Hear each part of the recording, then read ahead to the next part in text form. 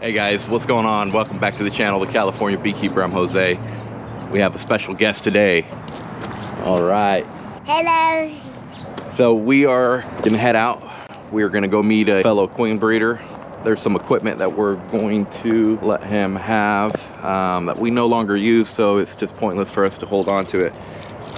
And it's at one of our old mating yards. So we're gonna go meet up with them and help them load up this equipment. So take you along with us and enjoy the ride.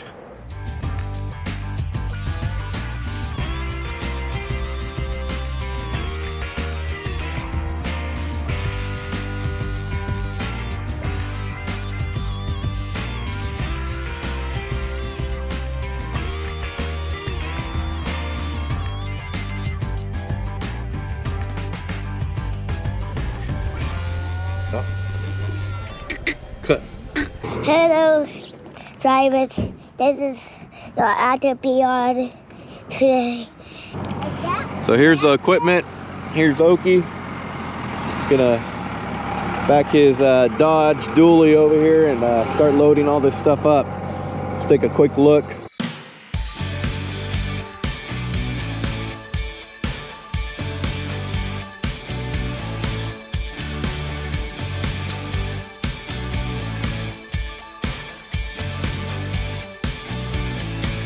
So these are two-way Nucs.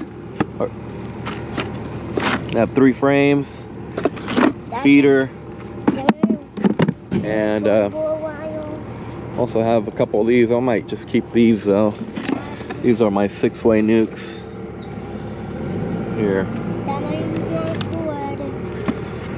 And just like to have these around just because it's a 10-frame body.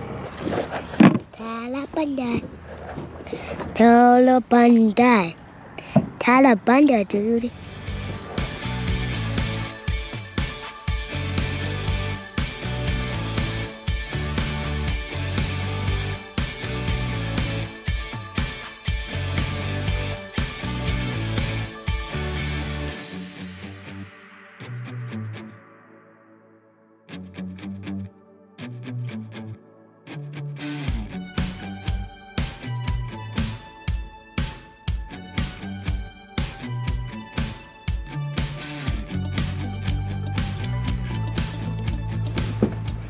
Dad, can you get my nuts for me? Because my hands are tiny and cold. Sure. Ooh. They're over there on the truck bed. Oh. I'll take them. Yeah, but when I come back, I still want to it. Got it. Just go to the bee yard and, man, cow poop. Man, so much cow poop died. Ugh. Cows were here earlier, but now they pooped everywhere. Oh, man.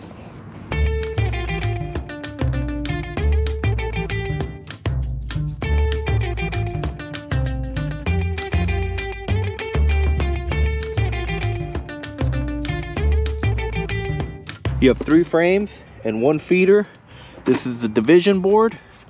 That way you can have 2 Nucs. You put the burlap right over it. So that way the bees don't cross across. Put the lid, good to go.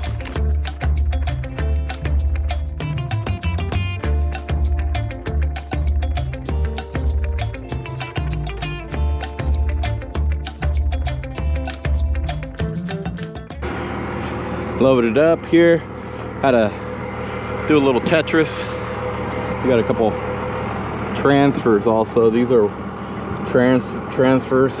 What we call transfers is just an 8-frame box that you put these frames in, so they're able to draw it out a little better on a colony. So you'll stack it on a queen right. You stack it on a queen right colony, and let her lay up in there, and she'll lay those up, and then you're able to distribute those brood frames and honey frames into your Nucs. So that's what's cool about those transfers. Very cool stuff. It's just not something that works in our apiary. That's why we're just kind of steering away from that stuff there. So over here, we're trying to figure out how to be California legal here. Oh, that's what we were going for.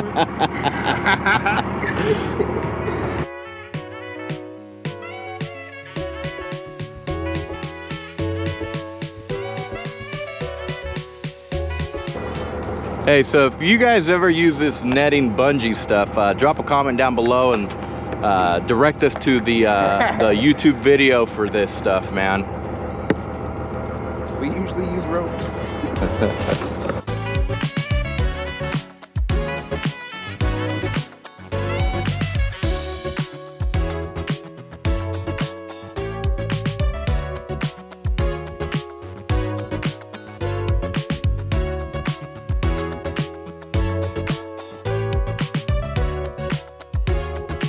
Have Oki here. He is a queen breeder out of Butte County, or yeah, out of Butte County. Out of Butte County. So I've known him for about 2 seasons and started building a relationship with him. He's another queen breeder out here in Northern California. When did you start beekeeping, Oki? So I started beekeeping probably about 6 years ago, and I got into beekeeping because my neighbor asked me if I wanted to clean out wax moth nucs, and I didn't know what that was until I knew what that was, and I had wax moth guts splashing out of my face trying to clean them out of nucs. So that's kind of how I got into beekeeping.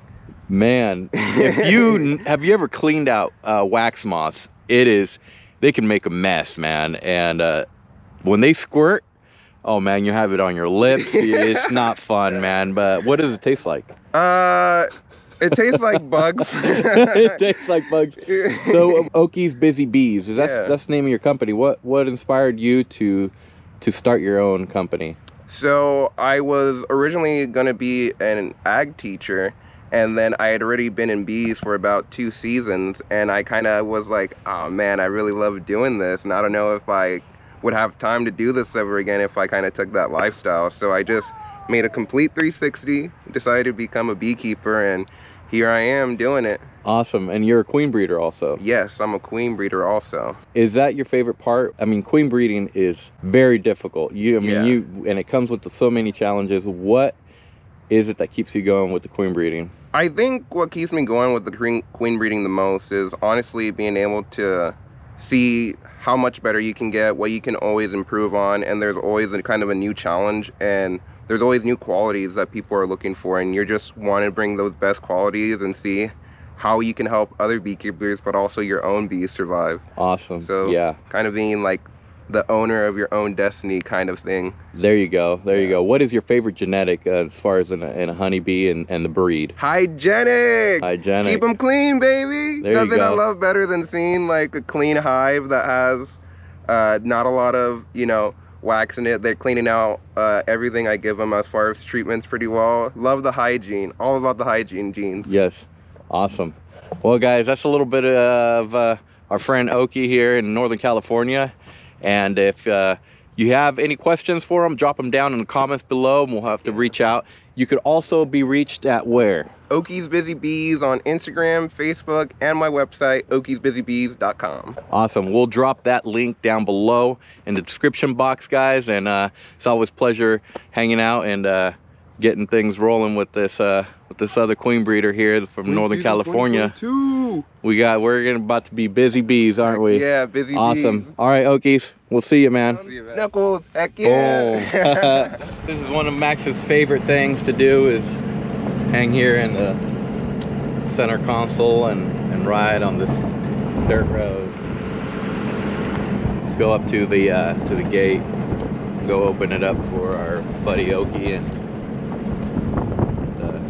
let him out. We don't want to trap him here forever. We'd hold on to him for a while so he can help us queen catch. It's always cool to meet up with a fellow queen breeder, and he's growing, and it's equipment that we had that we weren't using, and we're always up for helping a fellow beekeeper, queen breeder out. I think it's pretty important for everybody to help each other when we can, Let's get this gate.